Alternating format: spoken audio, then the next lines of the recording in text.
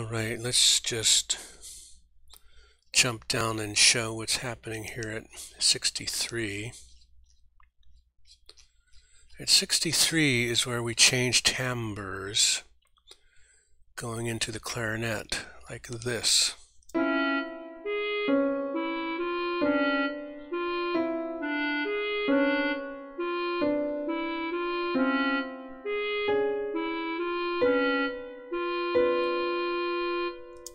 And also, we add a note there.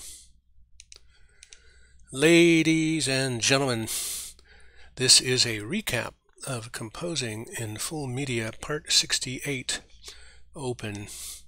In today's episode, we set out to continue working with leashes.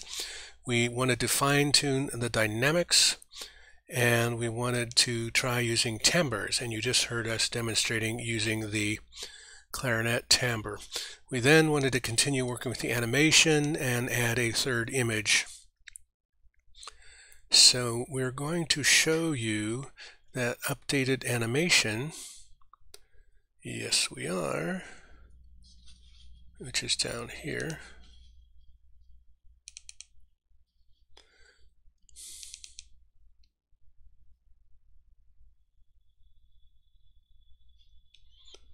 And here we go.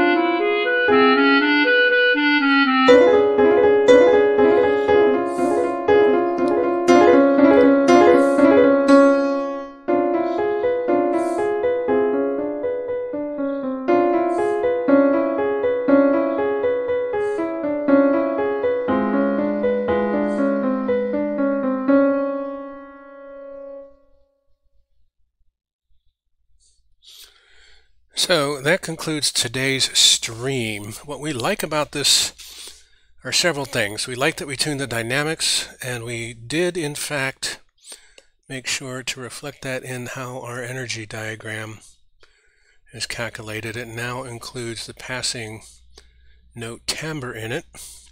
You can see the clarinet being added here, here, and here.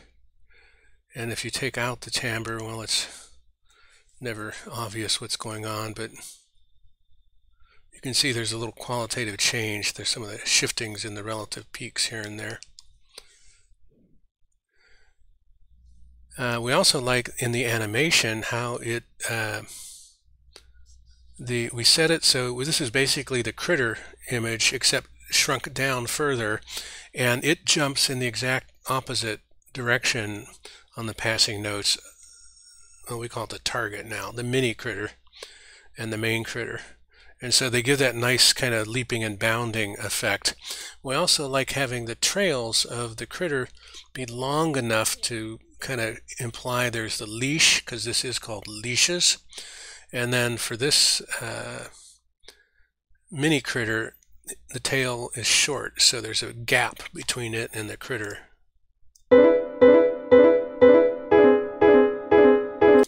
So critter is chasing mini critter and never quite catches mini critter. That's kind of the story. Our ideas for next time. Well, we did start brainstorming what we're going to do for the next series. We feel like the timbre animation is really good here, and we also realize that we're over 90 stream highlights at this point in this series. So we started looking at what we've done in 2020 and composing a ballad series used the C minor major scales. The composing in 2662 used, as you would imagine, that scale. And then composing in pentatonic parallel was the first time we came up with the idea of using a shadow, and we took two scales and we knew what their consonances were for their minor, major, and for their full intervals. These are their minor, major, full intervals. And then out of that, we added them up and got a shadow scale, and then the notes that got left over we called bright, and it turned out it could be turned into a tritonic parallel scale, two scales of 3 notes each that added up to 4. Then, the one we're in now, we started with 3443R, which is a custom hexatonic, took 2552, which is a regular pentatonic, and then we worked with that and composed several pieces. Then we added it up and got a shadow scale, which was amazingly 11 notes out of 12, so we highlighted that. And then we were able to deconstruct a shadow uncommon parallel hexatonic. And then most recently, and that's what this Leashes is composed in, a shadow full pentatonic parallel scales. So that's kind of cool. And basically our idea so far for the next series would be there's 4 more scales we have not worked with, and we can look at adding them and getting shadow scales and seeing what might come out of them. But we also want to continue brainstorming it. That's part of our idea for the next time, because we're intrigued. Could we have predicted that we took this scale, which is 5 plus 5 equals 6, this is 5 plus 5 is 8, and then 6 plus 8 equals 9, which we thought, oh, you know.